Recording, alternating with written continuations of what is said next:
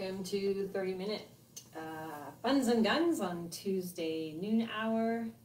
We're going to do lots of moves and focus on the arms, so the guns, and also lots of squats and lunges, things like that, working on the buns.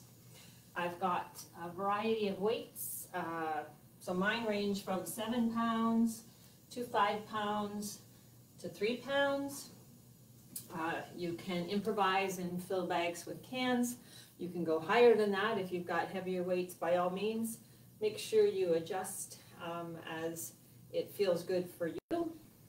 We're going to start with heavier weights as we do bicep curls because we're stronger with those muscles. Anytime we take our arms away from the center line of our body, we go to a lighter weight because that's a lot of tension under time, having that arm and the weights further away from our center line. So make sure you adjust as you need to. We're going to get started by doing a little warm-up. So just a march on the spot. Just check your area. We do some squats and we do moves side to side, forward and back. So clear an area, making sure you're not going to hit anything, or if we're doing any lunges, you're not going to step on anything. Deep breath in, and out, and up. Really get the extension through the spine, reach up, open up, and shake it all out. And just go into a little jog. You can continue just marching if that's where you'd rather stay. We're trying to get the blood flow going. You'll feel that your heart rate will increase and your breathing will become more rapid. What you want to do is be able to talk all the time. So not getting to a level of intensity that you can't speak. That's an indication you're working too hard. Now, you'll hear me being a little breathless when I speak, but I can still talk, so that's my measure. Last couple of runs or marches, whatever you're doing. We're going to bring it down. And we're going to go into jacks on the spot. So as we bring those legs out and land, we've got soft knees. Don't stay all the way up on your toes. We want to press a little bit through those feet, but we don't have to connect all the way down to the floor with our heels. And another option on jacks, if you don't like full intensity, you're stepping out side to side. Full range with the arms. Again, we want to wake up the shoulders, get lots of fluid going in those joints, the shoulders, the hips, the knees. 4, 3, 2, last one, and into squats. So profile view of squats. First of all, you push the hips back, and then you sink down. So try not to do it in a reverse order, because sometimes if we sink down first, we drive the knees forward, and we don't want to do that. So you're squeezing your glutes, you're squeezing your inner thighs close together, and you're keeping your chest up and open. Bring those arms out as a counterbalance. Squeeze, squeeze, squeeze. 2 more. 1 more. Bring it up. Okay. Now, instead of a jog, let's do some hamstring curls. So bringing up the heel towards the buns, squeezing, and then adding more intensity. Notice how I did that here. I've just incorporated more squats. So go down and up. Good.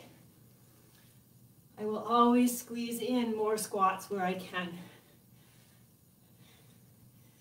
Down and up, down and up. Good. Now take out the down and up, because we're going to start changing the direction of the legs. Now we're bringing the knees forward. Just press down your hands on the other side. Again, we're all going to lift at different levels here. The important thing is to keep the back straight, chest nice and open, and use the core to pull the knee up. Now just a little turn of that leg, so you feel now you're hitting maybe a bit more in the glute, inner thigh working, bringing the foot up to the hand as opposed to hand down to the foot, so we're not leaning. Make the leg do the work.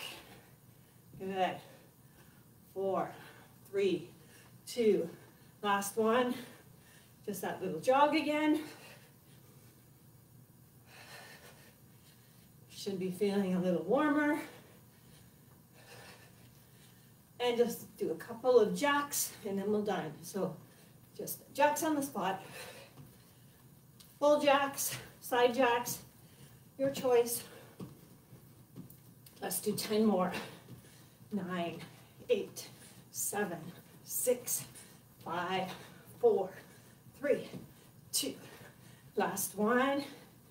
Good. Grabbing a drink anytime you need to. Don't wait for my prompt. And I'm going to pick up my heavier weights. We're going to start with bicep curls. So bicep curls, upper arm squeezing into the body. Bring it up to your shoulders. And then when you come down, you pass slightly past your hips. Up and down. Now we want to get those legs moving. So it's an alternating step forward into a lunge. You choose how deep you go into that lunge. You need to focus on that front leg. You land the foot. The knee tracks in the same direction, but does not go over the toe. So you get lower, more intense into your move by lowering the back knee. Good. Make any adjustments you need to with the weights in your hands. If you're finding they're too heavy, not heavy enough, make adjustments. And you can always take this into a modified step forward. If your knees don't like those lunges. 4, 3, 2, last one. Good stuff. Okay. We're going to tap it side to side. And we're going to start to reach out and in one side. Now I usually go down a little lighter on my weights on this one. I'm going to try to stay up, but that's just me. So if you want to go to a lighter weight, make the adjustment. We're going to be doing this for a while, so it may be fine now, but you might need to go down just because of fatigue. Keeping that shoulder up. Now on the back leg, let's squeeze as we point the toe and tap.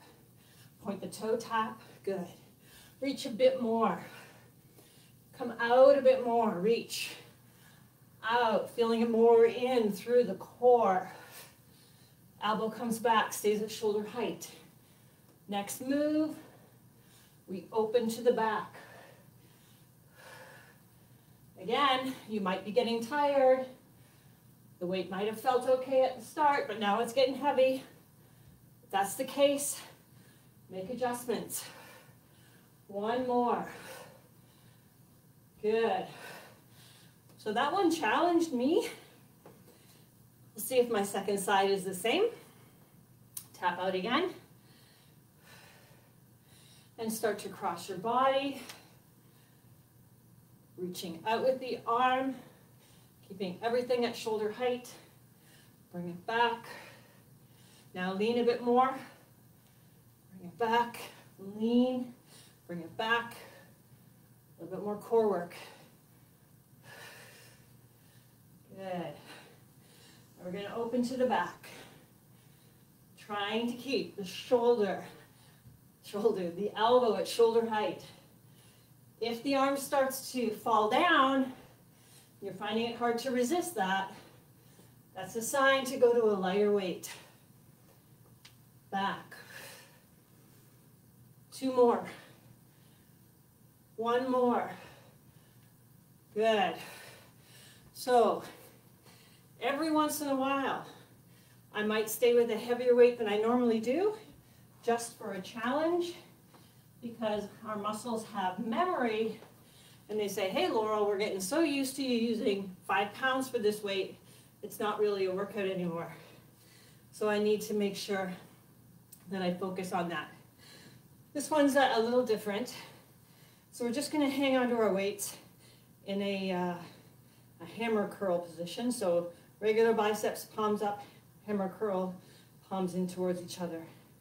So it's going to be a side lunge, and then I turn both feet, turn sideways, do a knee dip, come up, squat, and turn to the front. Side, turn, down, squat, and up. Side, turn, squat, up. Side, turn, squat, and up. Ready? Side, turn, squat, and up. Do whatever feels good with those arms. Side, turn, squat, and up. Side, turn, whoops, losing my balance. Squat, and up. Last one. Side lunge, turn, squat, and up. Okay, going heavier again. And this is where we do our over row and deadlift. So my feet are under my hips and I have a slight bend in my knee. I hinge from the hip so that I have a nice flat back. I extend, I row and squeeze those elbows in and press up. I extend, and then I deadlift and stand nice and tall and really squeeze those glutes. So it's over, row, extend, and stand, over, row, extend, and stand, flat back, row high, flat back, squeeze up, over, row. So as you stand up and squeeze through the glutes, just check that you're not locking your knees. So squeeze the glutes without forcing those knees back, and up, over, row, extend, couple more, over, squeeze harder through the glutes, squeeze, squeeze, squeeze, one more, good, excellent. Staying in position with feet under hips, you might want to just shake them out a little bit, and then just start to squat. So before we do anything else, we want to focus on form, pressing our weight into our heels, pressing our hips back, keeping the chest open. And just to check down, at my lowest point, I can still see my toes, so that lets me know I'm not driving my knees forward. Adding arms, shoulders, press, shoulders, stand, shoulder, press, shoulder, and stand. When you're standing either here or here, make sure you squeeze everything. And I mean everything. It's the glutes. It's the abs. Good. It's those arms. Press up, control coming down.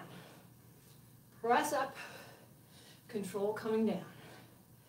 Press up. Keep sitting back those hips.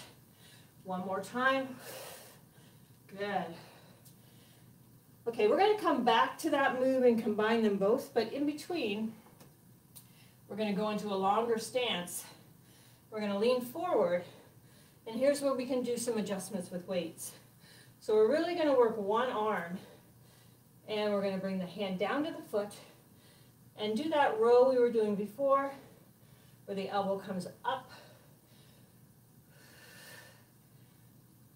squeezing, so it's almost like your upper arm is brushing your upper body. Good. Elbow comes up high, squeezes into the center line.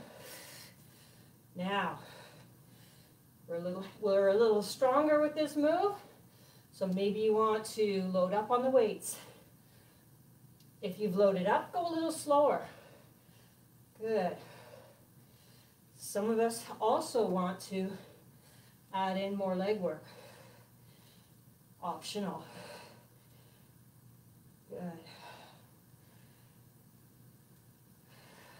4, 3, 2, last one, Okay, let's switch. Second side. So get into position with knee behind your front toe. And let's try it just with one weight, just to see how it feels. You're up on the ball of the back foot. Your core's tight because you're leaning over. Support your back. So you understand your form. Squeeze in the arm close to your upper body as you bring it up. Now, if you want, it's time to add more weight. Also, if you want, the back knee going straight down, straight up. There's no change in the front knee. It's not driving forward. Core tight. Pull. 4, 3, 2, last one. Really feeling that in the glutes. That's where I felt it. Okay, we're going to go back to the over row, the deadlift, the squat push, the squat stand. We're going to combine it all together. So it's going to go over row, extend, deadlift up, squat push, squat stand, over row, deadlift, squeeze, squat push. Send those hips back, squat stand, over row, deadlift, squat push, squeeze up, over row, deadlift, squat push, squat stand, last set, make it really good, over row, extend, deadlift, squat, push, squat, stand. We're going a little lighter. We're going to be doing either the touch back with our foot or the lift back leg. So we start elbows bent, palms facing up, and this is about as high as the hands go. And we just start alternating, touching back. Now, in addition to the touch, you also squeeze the glutes, the hamstring, squeeze. Okay, so slow it down so that you've got time to do the squeeze. We're going to lean forward a little bit and start extending the arm, same side as the leg. Realize it's not coming up, straight out. We're taking a weight away from the center line of our body, so it's making the core work. Now maybe you might want to try and do a little bit of a wider touch back, because we're going to add a squat, and if you want to, also add a lift back there instead of a touch. So super squeeze to get the leg up. It is not a kick, it's a squeeze. Up, core tight. Support your back. Notice that the shoulders are not driving down and back. They're staying stable. Good. If you have anything like a mirror, and you can look at those shoulders and see that they're not swinging up and down, really using the back of the legs. 4, 3, 2, last one. Whew, good job. I'm going to take a quick drink. We're going to do a little work. Rotating a weight around our head. Sounds dangerous. It's not. So whatever you're hanging on to, whether it's a can of food or a weight, you've got your hands slightly separated. And I'm just going to do like a split legs stance. I'm not into a stride, long stride yet. So, and I'm slightly side to side to help with balance. So I bring the weight in front of me and I turn it and I come over my head and then I twist to the other arm. So left arm on top, go behind, right arm on top, bring it out front. So you're doing a circle around your head, but you're also turning your hands. So, again, it's not fast. And as we move that weight, maybe you're feeling your core making adjustments. Oh, something's on my left side. Oh, something's on my right side. And the core is adjusting. Good. Last one. Okay, roll out those shoulders. If you need to make an adjustment, go higher or lower. Change your stance on your legs. So here on our second side, if you want to go into a longer stance, maybe up onto the ball of the back foot, which will say, I'm a little less stable, so it will engage your core more. Just some tips for intensity. We're going to go in the opposite direction. So now we have to bring right arm over, and then the left arm over to come in front. Right arm on top to go back, left arm on top to come front. So I have chosen a heavier weight. I'm feeling it a bit more. And I just want to make sure that it doesn't over-challenge so that I lose my form.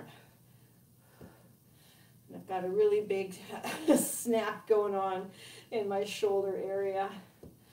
Yep, there it is. It doesn't hurt, but I can hear it. So you are going to make any adjustments you need to. If you're feeling any pain with this move, you're going to go into something like a bicep curl. And don't do over the head shoulder rotation. This is going to be our last one. So again, really feeling that one in the core. Okay, some tricep kickbacks now. I'm probably going to need to go down to a lighter weight. So I'm going to start with a heavier weight. If I never try heavier weight, then I'm never going to progress. So I know I'm only going to get through a few, and then I'll have my lighter weights close by. So feet under our hips, hinging at the hips. Knees are soft. We have those elbows up high, squeezing into the center line of our spine behind us. And we try to press the hands out without letting the elbows fall down. Good. I'm going to do 2 more. We're going to keep going though, because I'm just going to do a quick switch. Keep going. Press out and in and out and in. Good. And what happens now? It's not super easy because I'm already tired. So even though I've gone to lighter weights, still challenging me. Core tight, flat back. Yep. Really good. 4, 3, 2, last one. Bring it up. Okay. We're going to step side lunge and bring it in. Side lunge, bring it in. Side lunge, bring it in. If you don't like stepping, then just come out of your lunge a little bit. That's always an option. If you're bringing the foot back in, standing tall, it's a little more intense. Now the hand goes higher. So if I have my leg planted, I can still make my hand go higher. That's always still an option. Good. Now I'm going to bring it to a knee up. So if you got your foot planted, you're not going to do the knee up. You're getting enough work coming in and out of your lunge and lifting the hand up. Squeeze up. 2 more. Last one. Good. Walk it out. That one gets your heart rate going. So again, you're going to choose whether you're going to keep your foot grounded and lean into a lunge and stand back up, or you're going to step into your lunge and step back. So choose your option. From the first side, we know what the different levels of intensity are. So go there whenever you're ready. You don't have to wait for me to cue it. up. And again, you're going to adjust your weights. Maybe you're comfortable with heavier. Maybe you want lighter. 2 and 1. Really good work. It's a wide stance. Knees going in the direction of your toes as we sit it down into a squat and squeeze up. We want to keep the shoulders over our hips. So we're not going down by bringing the chest close to the floor. Good. And then we check once in a while at my lowest point. Can I still see my toes past my knees? If not, you either step out wider with your feet or don't press down as far. Good. Let's do some alternating. Lifts to the front, lifts to the front. Always have an option to do both arms together. Profile view of both arms is making sure the back stays straight and it does not start to swing through the move. Keep it slow. And again, those weights are going away from the center line of the body. You will fatigue faster. Adjust the weights as you need to. Squeeze the legs more. Glutes, squeeze. Inner thigh, squeeze. 2 more. 1 more. Ooh, way to go. Okay, so our heart rate is still up, our breathing is still probably a little heavy. We're going to start going into some balance work.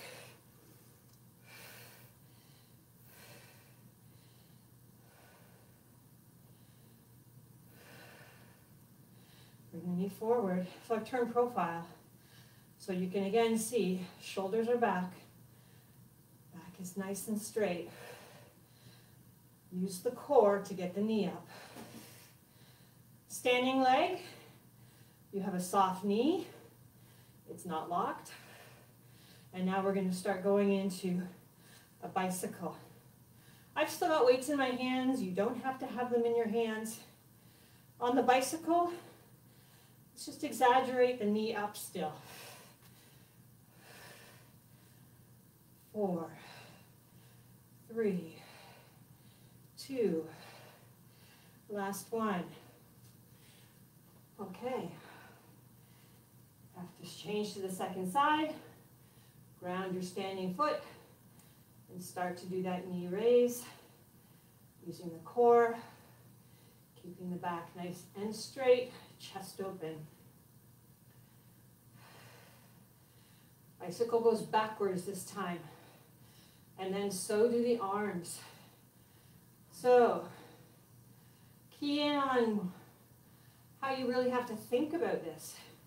It's not natural. And as you're thinking about it, is your bicycle still a big circle? So keep thinking about getting that knee up. 4, 3, balance. 2, last one.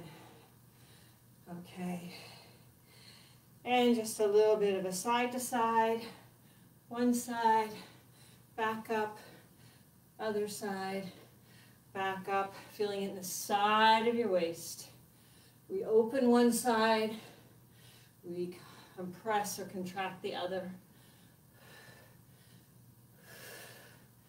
I love this one for the stretch that I get. One more side.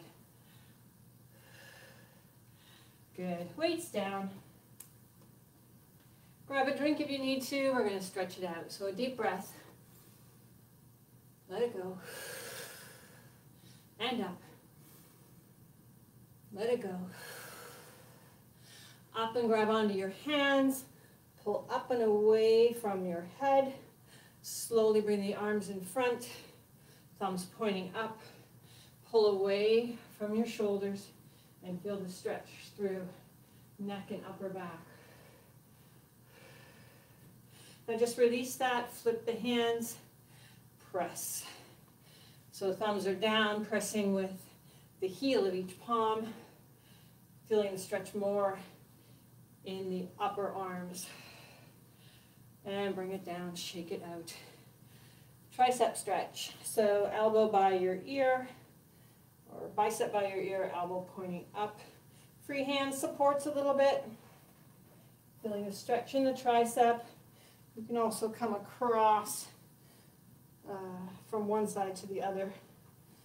So whatever you need to do to feel the tricep getting a stretch. And let's release. Other side. If you're using your free hand, it's not a push and it's not a pull. It's simply there for support so that we get the best stretch we can. Bring it down. And those legs. So a nice long stride with the toes of each foot pointing straight ahead. Lean forward, hinging from the hips. The back knee has a slight bend, and then you press the heel down of the back foot. And you should feel a more intense stretch through the calf of the back leg.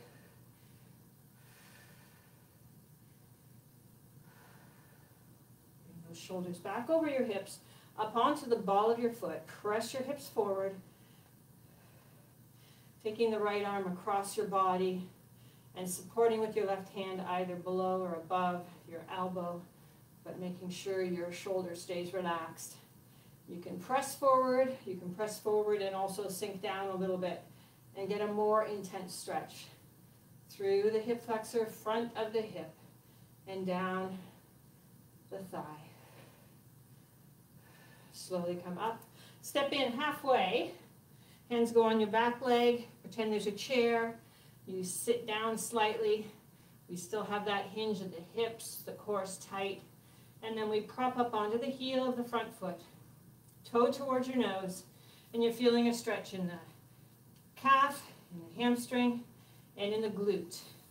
So through the cheek, all on the left side, if your left leg is the one in front. Bring it down, roll up, and maybe just take a step forward. And again, everything's all in line, the toes are pointing forward. You lean, you bend the back knee, then press the back heel. Feel the calf stretch. Core tight because we're leaning. Slowly come back, up onto the ball of your foot. Tuck, press forward with your hip flexors, the hip creases. Bring your left arm across the body. Hug in, but don't let that shoulder creep up to your ear. You can sink down a little bit as you're still pressing forward. Stretching down the front of the back leg. Come back up, release the arm, step in halfway, hands on your back thigh, sit back in that imaginary chair, pivot on the heel of the front foot. And sometimes I even take out one arm and pretend I'm pressing against something, so I sit down just a little bit more because this arm is like a counterbalance. I feel a little safer going lower. Toe down, slowly roll up. Last stretch for the quads. So again, leaning on something, ground your standing leg, soft knee. Let's grab onto that heel or pant leg. Press forward with your hips. And a side view again. So the hips are pressing forward. The foot tries to press away behind me, and I'm going to pull in slightly with my hand. All of that is giving me a big stretch down the front of my thigh. Shake it out. Second side, ground your foot. Bring up the stretching leg. Press forward with your hip. Your foot tries to press away, your hand resists, pulls back in, and also you can add the squeeze through the buns. Good. Shake it out, deep breath in. Let it go. Thanks for joining me, everyone. Have a fantastic day, and we'll see you here next week. Take care. Have a good one.